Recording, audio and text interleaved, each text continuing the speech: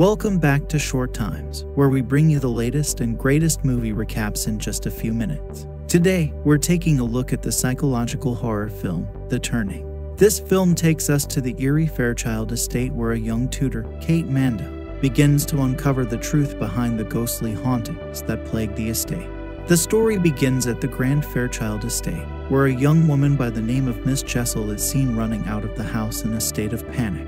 She gets into her car and speeds towards the gates, but just as she is about to make her escape, she is caught by an older man. It is the year 1994 and Kate Mandell is getting ready for her new job as a tutor for the young Flora at the Fairchild Estate. She says goodbye to her roommate Rose and heads to visit her mother, Darla, who lives in a mental institution. Darla is an artist and is suffering from schizophrenia. As Kate drives to the Fairchild Estate, she is greeted by the caretaker, Mrs. Groves, who is tending to the garden. She gives Kate a tour of the house and mentions that Flora's older brother Miles is currently away at school. Mrs. Groves also reveals that the children's parents tragically died in a car accident just outside the gates, an event that Flora unfortunately witnessed. Kate then meets Flora in the stables where she is playing with the horses. Flora gives Kate a tour of the estate, and Kate notices that Flora is an eccentric child who never ventures outside of the estate's grounds. Flora also tells Kate that the east wing of the house is off limits and she doesn't want to go there. Flora also mentions Miss Jessel, her previous tutor, who left without saying goodbye, which made Flora upset. That night, after tucking Flora into bed, Kate closes her window and sees the ghostly image of a woman. She decides to explore the east wing of the house, where she comes across a statue of what is said to be Flora's great-grandmother. As Kate turns her back, the statue's head moves on its own, which startles her. Kate also experiences several other eerie occurrences. She meets Miles, who has returned home from school, and finds him to be aloof and unfriendly towards her. The next morning, Kate discovers an old diary that belonged to Miss Jessel. As she reads through it, she learns that Miss Jessel had been worried about Miles' association with Peter Quint, the former writing instructor. Kate joins Flora and Mrs. Groves for breakfast, where Miles apologizes for possibly scaring her the previous night. When Miles tries to leave and Kate suggests he take his plate to the kitchen, he makes a snide comment about it not being his job. But Mrs. Groves is more than willing to do it, citing that she knows her place and that Kate should be aware of her place when dealing with people from wealth.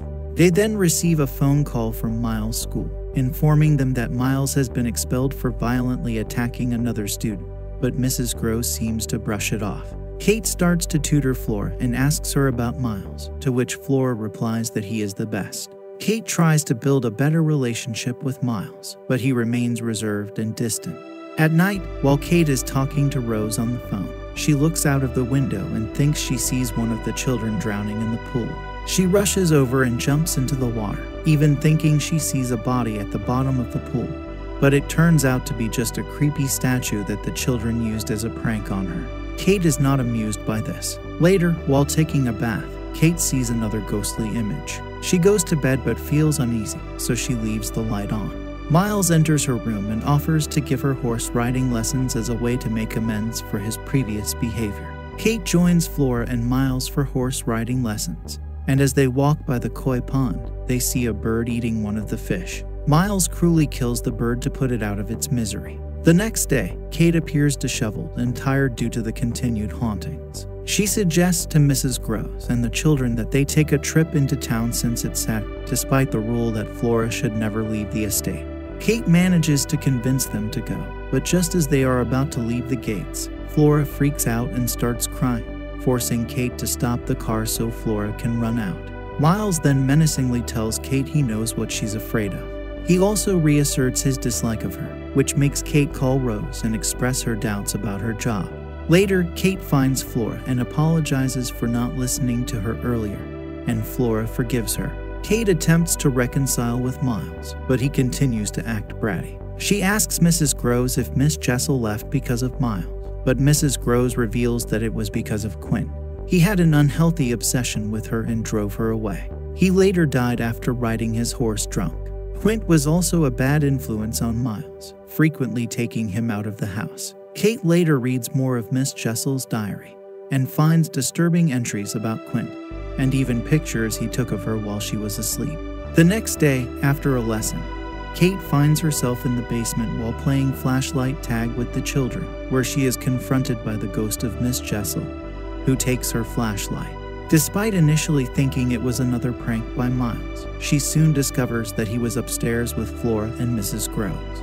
Kate's curiosity deepens as she begins to suspect that there may be more to the strange happenings at the estate. Kate receives artwork from her mother Darla, which causes her to become worried about her mother's well-being.